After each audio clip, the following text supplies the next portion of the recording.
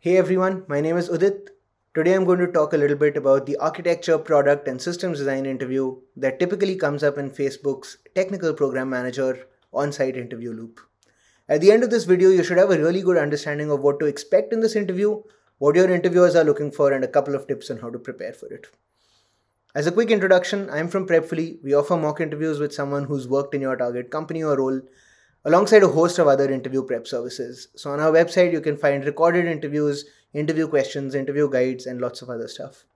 In this context, we've got a bunch of Facebook TPMs who've been helping candidates with interviews and advice. They've put together a lot of helpful content, and this video is a good example of it. So, on to the architecture, product, and systems design interview. It's such a mouthful. For those of you who are wondering what this is one of the 5 interviews that creates Facebook's on-site TPM loop. The others in this loop are the technical project retro, the program sense interview, the partnerships interview, and the behavioral and leadership interview. Each of these interviews is typically about 45 minutes long. So in a nutshell, this particular interview focuses on your ability to solve an ambiguous problem that you previously haven't solved in one of your past roles. So basically a new topic and seeing how you respond to it. It covers a really wide breadth of themes, from product sense and metrics to system design, more like end-to-end architecture design. And for each of these themes, there's specific things that your interviewer is looking for. So let's look at product sense first. They're looking at how you clarify requirements, if you define a scope, how you set goals and narrow down on which goal to optimize for, and which one has the highest opportunity for impact. Then next, when it comes to metrics, they're going to look at what you consider success, how you're going to track it, and how you're going to ensure that the KPIs you pick are a good reflection of progress. Next up then is the actual architectural and systems design. You're going to be assessed on how you propose a design and then break it down into its component parts, whether you're able to isolate the bottlenecks in your setup, especially those which become critical at scale, because scale is super important at Facebook. They're going to look at, are you willing to poke holes in your own proposal? Can you draw clear diagrams? Can you concisely articulate your reasoning when explaining constraints and deciding trade-offs? And finally, they're also going to look at your underlying program management skills that tie all of this together. They're going to look at, are you able to adapt to requirement changes, or can you deal with arbitrary constraints like we expect more than 1 million users will be accessing this data set simultaneously. They're also going to look at how you think about partnering with other people to drive this forward, who the people involved would be, as well as how effectively you can communicate. But keep in mind that these other themes that I've just mentioned, they're going to be explored in much more depth in the other interviews in the loop. So don't go down the rabbit hole of purely making this interview about those themes, because this interview has a very specific purpose, which is to establish how good you are at system and architectural design. Generally speaking, this is known as one of the hardest interviews for TPMs, and that's largely because how open it can start and how quickly you need to narrow down on the things that is important, or that is considered important by your interviewer. I definitely recommend doing a lot of practice for this interview type upfront.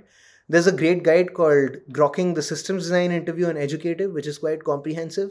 It might be a bit of an overkill for TPMs because it was designed for software engineers and sometimes even senior software engineers.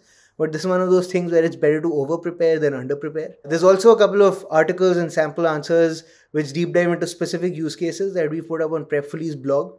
And of course, there's a question bank which has got like hundreds of questions to practice from. What I'd always recommend is when you're ready for some actual practice and real-time feedback, book a mock with one of the Facebook TPMs on Prepfully, or for that matter with one of the Facebook engineers on Prepfully, and get your readiness level assessed.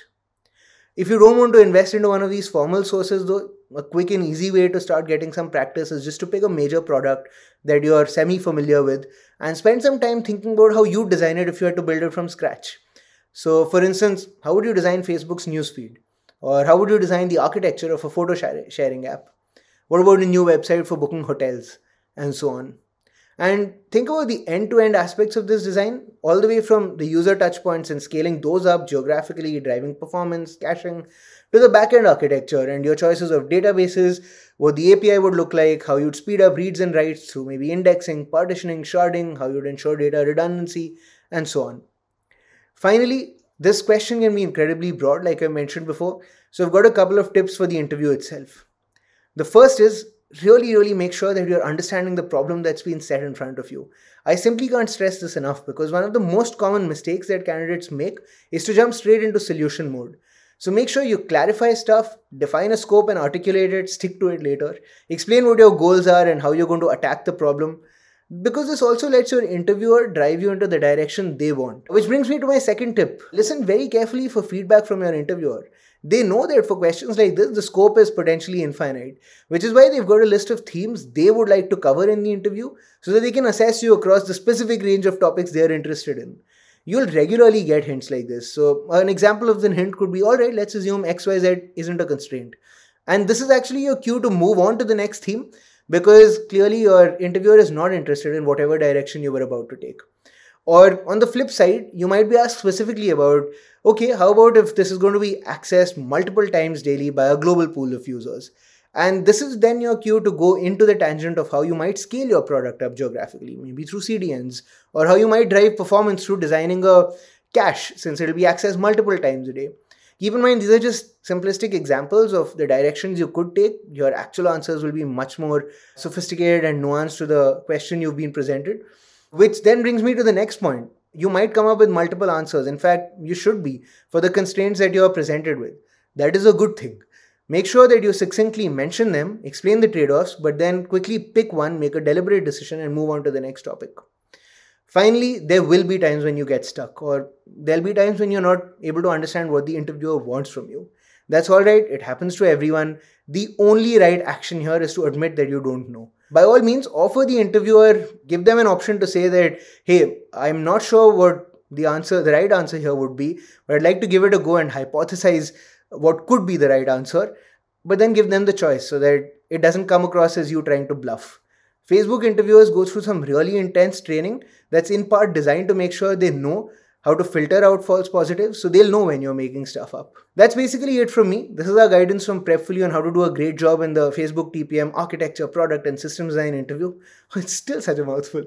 Once you feel ready for some practice, like I mentioned earlier, or just want a sense check of am I ready or not, book a mock interview on Prepfully with a Facebook TPM. I've included a link in the description below. In addition, I've also linked to a bunch of useful resources for this particular interview. There's a written guide which goes into way more depth. There's also several sample interview questions, not just about this interview, but for TPM roles in general. Feel free to check those out. If you have follow-up questions about this interview, ask in the comments below. And if you found this video helpful, please don't forget to like and subscribe. Thanks and good luck. Thanks for watching the video. If you liked it, please subscribe. Our website is prepfully.com. We've got lots of interview questions there. You can also schedule a mock interview with one of our experts. You can find the link in the description below. And we hope you totally rock your interview.